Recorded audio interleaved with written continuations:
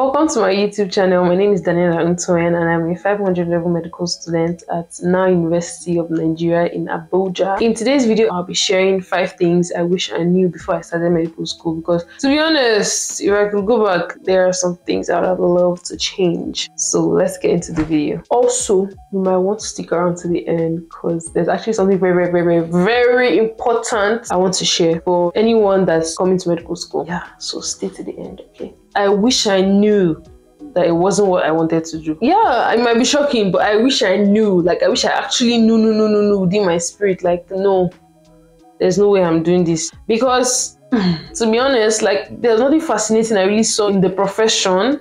So I'm like, why would I want to do that? After I graduated secondary school, I was very uncertain what I really wanted to do, because in as much as I was inclined towards like technical drawing, further math, like the calculative stuff, I also couldn't picture myself as an engineer because it just didn't make sense to me. Like, I really didn't know what I wanted to be. So in that moment of self-doubt and and then my mom, this kind of passive aggressive, like you're passing a subliminal message to somebody, that's what she did. If you ask her now, she's going to deny, but that's what she did. So I was like, okay, let me study the medicine. I was so scared of failure. I was scared of like doing something and failing at it, and then it's like, oh, I told you so. I told you to do medicine.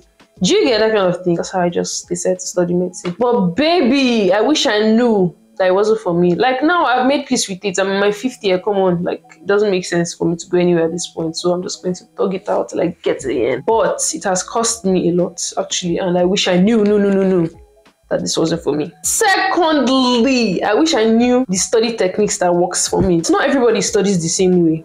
Not everybody learns, not everybody processes things the same way. So I wish I knew what worked for me. Growing up as a naturally talented, smart child in school, I never really learned to study. I felt like, oh, I just have it. You either got it or you don't, and I happen to have it. Praise the Lord. Oh, I shut that. Honestly, it ain't no tutorial. You either got it or you don't. And I happen to have it. Praise the Lord. Oh, I shut that.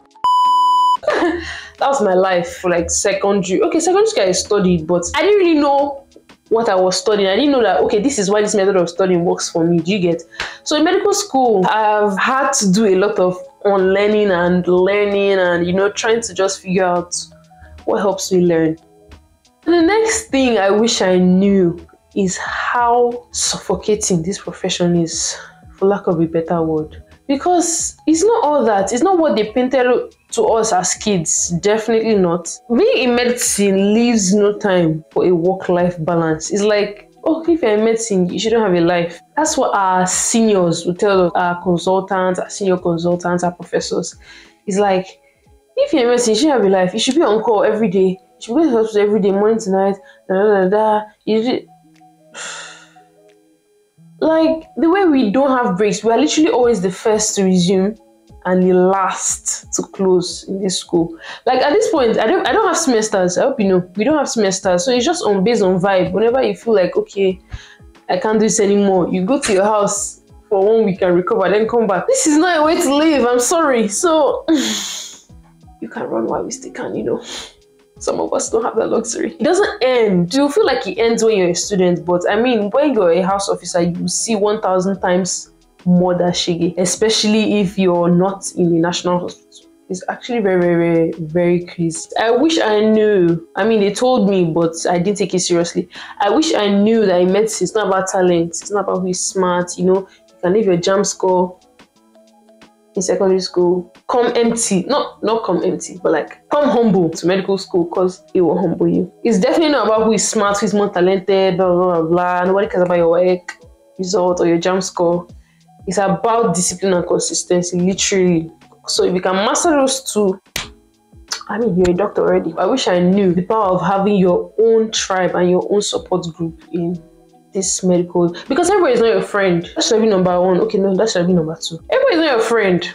And it's so funny because, like, it's already so hard. So why are you trying to make it harder? But I mean, human beings, we're always human beings. Know your people in medical school, because you guys will literally help each other get through everything. Like, there are lots of times you'll be down, you won't have motivation to study, you'll be depressed about your score or something. Like, you just need that encouraging word, or you just need that friend you can, lean on in tough times. You get? So that kind of little support group, you guys can even come together and do discussions, practice past questions together, ask each other questions, encourage each other, even do non-academic things together too, to help your mental state is very, very, very, very, very, very important. You would actually benefit a lot if you have that. If you take away only one thing from this video, I want you to take away this thing I'm about to say. Make sure it is really what you want.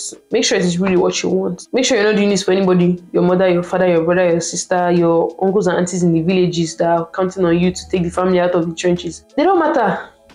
It's your life. So make sure this is really what you want. If not,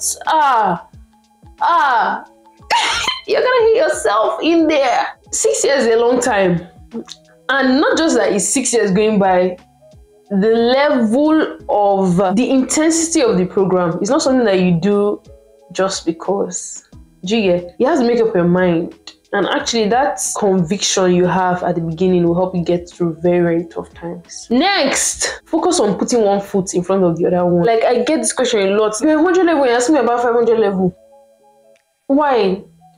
Do you even know if you even reach 500 level? I'm not trying to be negative. I'm just trying to be real here. Focus on where you are. I cannot stress this enough. Like, one thing about me, if I'm in 500 level, I'm not thinking about 600 level.